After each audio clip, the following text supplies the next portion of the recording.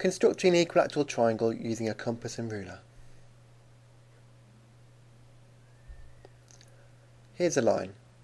We're going to construct an equilateral triangle using just a compass and ruler.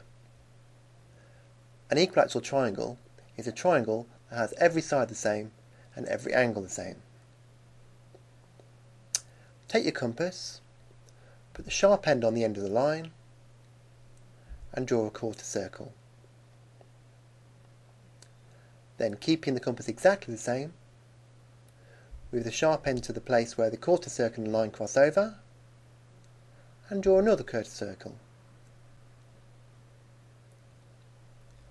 Finally, join up the line and the place where the two quarter circles cross over each other. This is an equilateral triangle.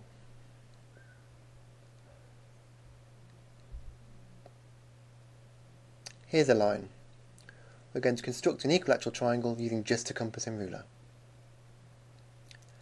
Take your compass and put the sharp end on the end of the line and draw a quarter circle.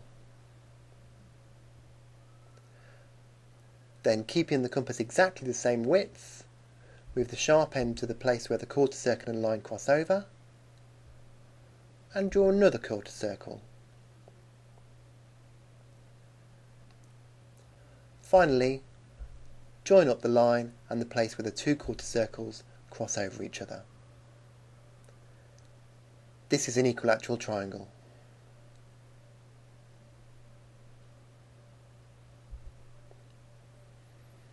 We are going to construct an equilateral triangle on this line. Take your compass and put the sharp end on the end of the line and draw a quarter circle. Keeping the compass exactly the same length, move the sharp end over here and draw another quarter circle. Finally, with your ruler, join up the line and the place where the quarter circles cross over each other. This is an equilateral triangle.